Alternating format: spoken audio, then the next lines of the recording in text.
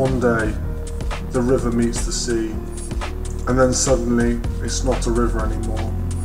It passes through the wheels of change, in and out of experience, stories, adventures, and grand ends. No matter how well we build things, no matter how hard we love them, like everything else, for whatever reason, there are forces in the end to take it all away. When it comes to trails, when the builder puts down the shovel and picks up the bike, when creation overwrites the destruction, well, that's just living. It's the human motor that makes it elegant. But no matter how far the bike has come, no matter how much it can already do, the pushing doesn't stop. We still haven't found the edge.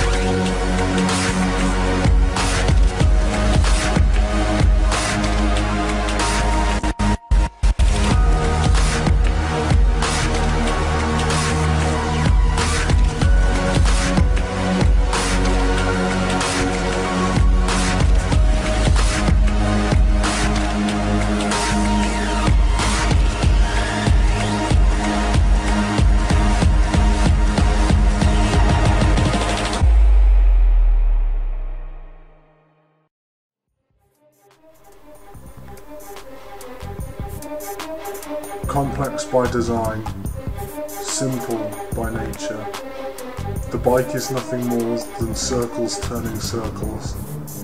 We spend hours thinking, designing, questioning, but you can lose it all in just a few seconds, in just one moment.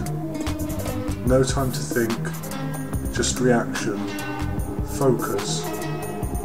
All the worry in the world washed away by the rush.